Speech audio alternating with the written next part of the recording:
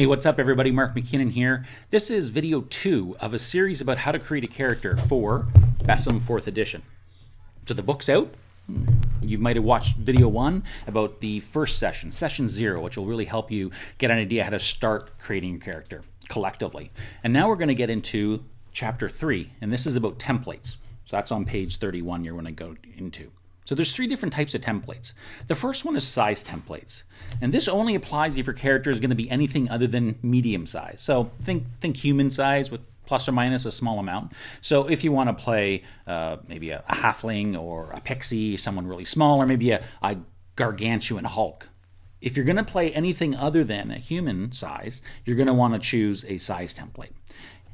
With all aspects of the template, you don't need to understand the mechanistic aspects of them. I mean, if you want to read ahead in the book and get a feel for it, great.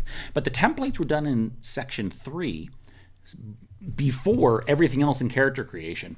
And that's designed perfectly because people who are new, they might need a little bit of hand-holding, and it's, BESM can be kind of daunting if you're first time approaching it. And so we wanted to make sure we put the templates early. And so even if you don't understand anything that it says about, what armor ratings are, or what are the benefits or detriments of a height multiplier, or maybe lifting capacity, you don't have to understand that. Just if you are going to play anything other than human size, you want to choose a size template, either smaller or bigger. The majority of this section in the chapter 3 is dedicated to the 2 different types of templates that are going to be your race templates or your class templates. Your race are pretty straightforward. Your dwarves, your elves, your fairies or satyrs or woolies, whatever you have that's considered more of a race or a species. We have 25 examples of race templates in the BESM Fourth Edition, but of course you're free to create your own as well. After the template section for races, we get into class templates. Now, classes aren't classes like Dungeons & Dragons. These are classes, or think of them are either occupations.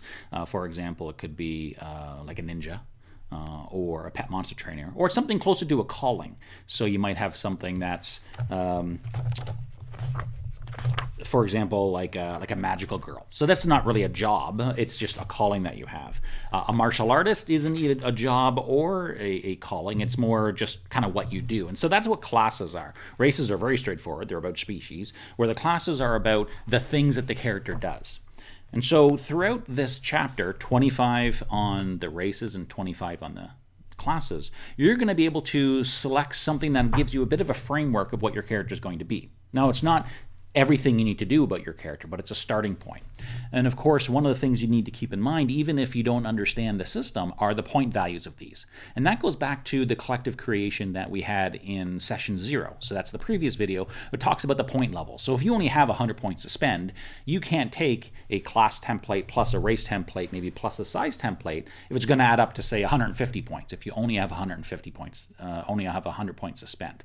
And so you do have to look at the points that are involved with that, but it's not the full descriptions are not kind of what's important about that. So just to quickly give you a brief rundown of these. So you're going to have all the different attributes, special abilities that the character does, as well as some defects, and these are detriments that the character has, drawbacks that affect the character. And we give the level of them as well as the number of points associated with them to arrive at a total point value for the templates. Again, don't worry about the details. If you know them, wonderful. If you don't, you'll find out about those later when we get to chapter 5. But right now, it's just going through and getting ideas of what kind of templates would you want? What would you want to see? You could even choose more than 2 templates. Maybe race is a little difficult to choose 2 races. If you're a robot and an Azrai at the same time, that might be a little difficult. But certainly with the class templates, you can choose 2. So you could be an idol and a general, or maybe you can be an exorcist and a demon hunter, which would be an interesting combination. As long as you have the points for it, you can certainly combine them in very interesting ways. And when you combine your class template plus your race template, when you add those together, all of the attributes are going to be added together as well. So if you are with one class template that has +1 level in a particular attribute, and you add together a race template that has 2 attributes in that level, levels in that attribute, you're going to end up getting a total of 3 levels. So anything you take from your race, you're going to add it to your class, and then also add it to your size if that plays into the factor. And then that's going to give you your baseline that you're starting from.